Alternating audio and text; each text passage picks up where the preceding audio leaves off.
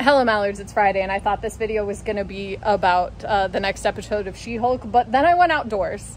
And so this video is about outside. And apparently that makes Megan giggle.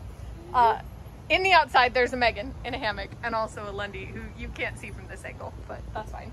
I found a molted cicada shell, and then I saw from inside this cocoon, which I thought was interesting, but then I touched this cocoon, like I was gonna just move them, and there is still something alive in this cocoon. It moved.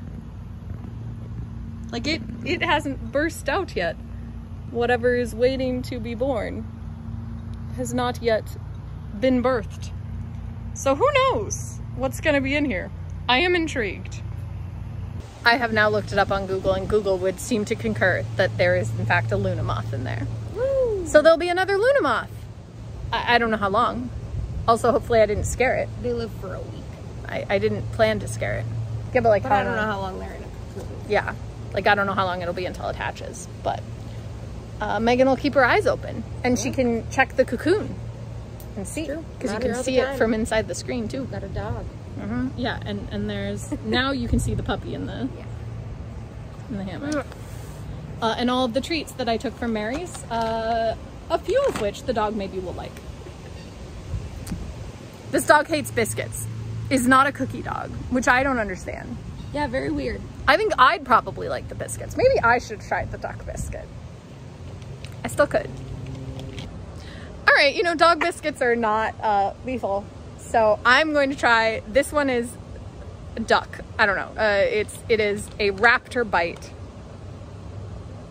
I don't know if I'll eat the whole thing. A 17-calorie treat. 17 calories, wow. You've got crude protein in there. Duck, oatmeal, vegetable glycerin, carrot, peas, turmeric, salt, vinegar, spinach. It's sort of like a very mealy biscuit. Tea tree, rosemary, and spearmint? Make my breath smell good, I guess. Not great. Not terrible, but very dry. I guess I get why Lundy is not interested. Yeah. When we get to the vegetarian ones, eventually I'm gonna make Megan try one. Because, like, I can't make her try these. They have meat in them. But there is a vegetarian one. And then this one is, Megan? Maple bacon. This one with the little heart in it. Yeah. Some of the other stuff, including the green tea, rosemary, and spearmint at the end, so. This one is tastier. Because it's not as mealy or as dry. Because of the maple syrup. Because of the maple syrup. Ooh, but the aftertaste of this one, way worse. Oh. Nope, I think I prefer the Dino Duck Bites if we're gonna eat dog treats. Which apparently I am. Because Lundy's not going to, you know, so somebody has to enjoy them, right?